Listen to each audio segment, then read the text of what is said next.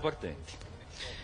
Completata la curva di sinistra, la macchina entra ora nella retta delle tribune, prende gradualmente velocità, a pochi metri al punto dello stacco che avviene in questo istante. C'è la rottura di Ossimoro Jet, Maldonado attaccato da Oddone MP o Figral.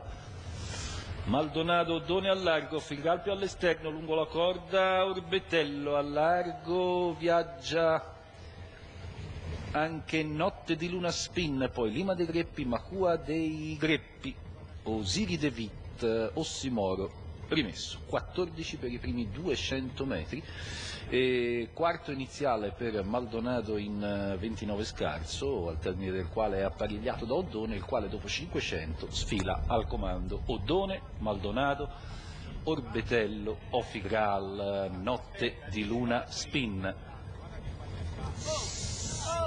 Largo muove Maldonado, va su Oddone mentre ha sbagliato numero 1 Orbetello, squalificato. Ha creato un po' di problemi anche a Ofigral, e intanto Maldonado è tornato al comando e passa agli 800 iniziali in un minuto.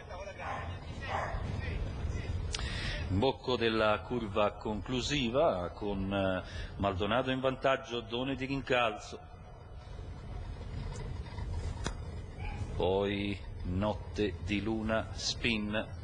Siamo a metà della piegata conclusiva con Maldonado in fuga, poi Oddone, Notte di Luna al largo, mancano 400 metri al termine, Maldonado al comando, poi Oddone, Notte di Luna, Maldonado ha lanciato la volata lunga, Oddone lo segue lungo la corda, Notte di Luna all'esterno. Retta di arrivo, Maldonado, Notte di Luna che prova l'aggancio, Oddone lungo lo steccato al centropista, Macua dei Greppi, Notte di Luna va all'attacco di Maldonado che cerca la difesa, Notte di Luna sembra avere argomenti migliori e nel finale Notte di Luna appariglia e poi sopravanza Maldonado. Notte di Luna Spin, Maldonado prova a rientrare sul palo, Notte di Luna, Maldonado, Oddone, Macua, Ofigral. 2 minuti appena scarsi sul mio cronometro.